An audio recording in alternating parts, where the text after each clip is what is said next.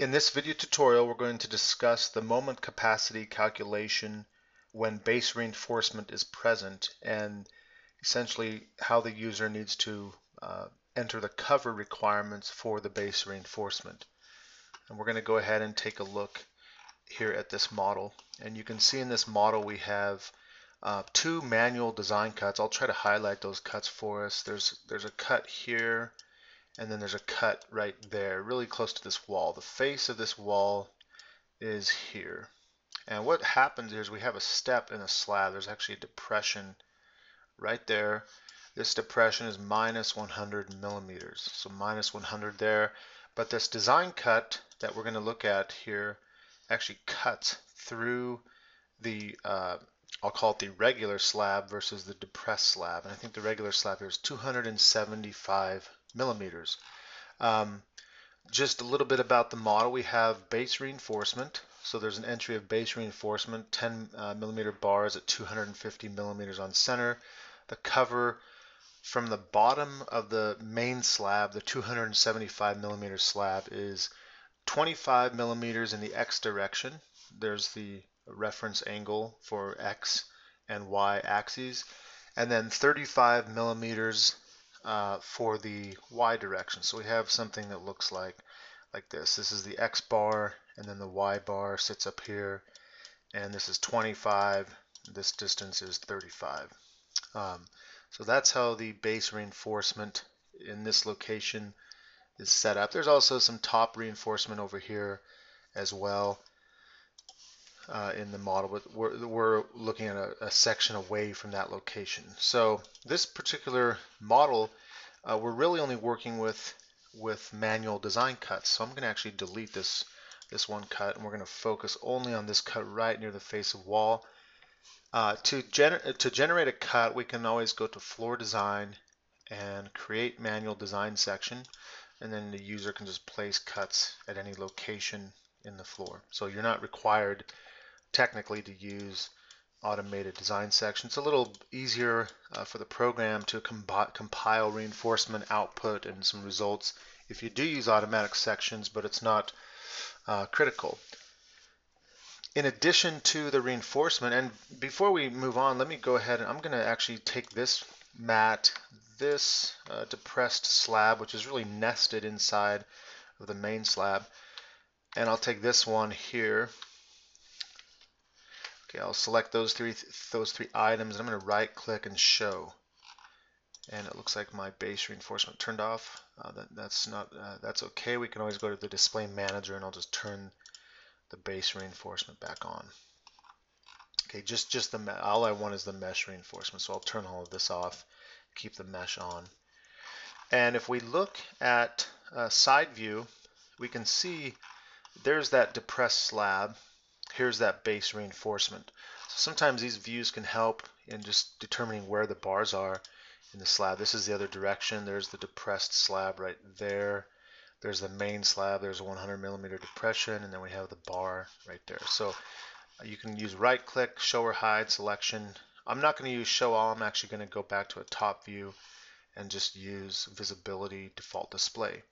If you show all, it's going to show everything in the model, including elements, shell elements, frame elements, if those were turned on prior. So that is a little too much. Here we just want to look at the structural components in the model. So we need to turn back on our manual design cut here. So I'll turn that back on. And I'm also going to turn on the tendons. So we have a few tendons in here intersecting this cut. There's a tendon right there, and there's a tendon right there. So if we go ahead and let's say we want to know what the capacity is of that section, I can just, the first thing I need to do is analyze the slab. I could just analyze for one combination. Here I just need that in order to create the solution so that I can then proceed to investigate the design cut. Okay, and then I'll take this cut, I'll select it, go to floor design, and just investigate the cut. And if you double click on that cut, there's two ways to show capacity. One is graphically. If we come over here to analysis, manual design sections, we can look at the bending action on the cut. We have the two extreme actions. In the negative moment, there's actually negative 32.93. Let me just reduce the font size here to help us see that more clearly. Okay, and then I could also say, well, I really want to know what the moment capacity is. This shows me that there's a positive capacity of 192 and a negative capacity of negative 100. So that seems somewhat backwards. We expect more negative capacity, but in investigation mode, it's a function of what reinforcement you have entered into the model. And here we have PT and the base rebar. So if we double click on this cut, we have a dialog that will appear that shows us a lot of information. And this information that we can see actions, reinforcement that's calculated. Because we're investigating, we don't have any calculated rebar. We don't have a stress check in this case because we haven't designed the sections we've investigated. We're really looking at this information down on the bottom, the capacities, but also under design section, the disposition of the reinforcement in the section. And we can see that for that particular, let me go back to that, for that particular section, all of the rebar is down on the bottom, and then we have two tendons that are near the neutral axis, or let's say below it. So we have no real compression reinforcement, no tension reinforcement at the top of the section, since this is at a support. So we're going to say, well, we need to add top reinforcement. Maybe we missed that in modeling this. We'll go back and we're going to add top reinforcement. So I'll just go back to rebar, and I'm going to select distributed, and we're going to say this is going to be number 12s. These are top bars, and I'm going to just select, let's say, the face of this wall. I'll say I want the bars to go from there, and I'm going to stretch these bars out 1.5 meters, maybe 2 to there. And then the extents, that defines the bar length. The extent is going to be, let's say, from here, and I'll just say all the way down to there. So we have, by default, the program will add actually only 2 bars, two 12 millimeter bars by 1500 millimeters long. And I actually want the spacing to be filled in between the range of, let's say, 150 millimeters. So I could go back to this. I could say, well, I want my spacing really to be 150. I want to turn off the fixed number of bars, and then I'll update. And now I have 64 bars in between that zone.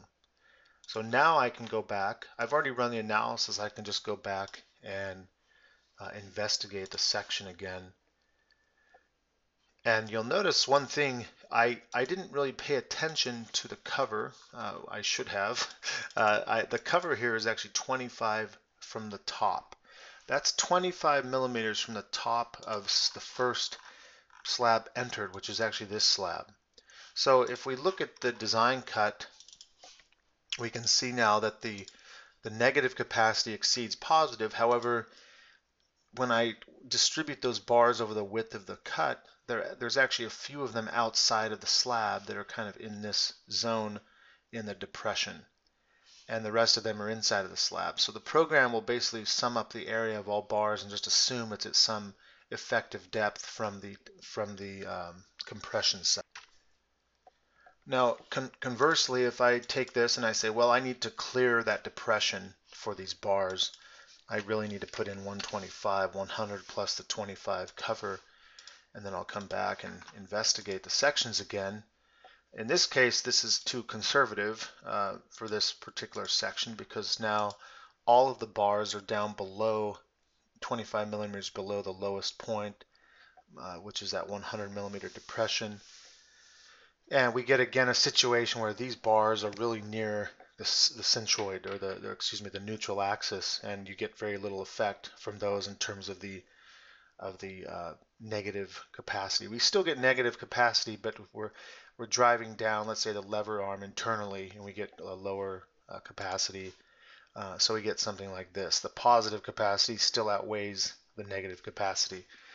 The only other option that we have is to somehow adjust the bars. So I could say, well, I want those bars that are fully inside of that range to be extended.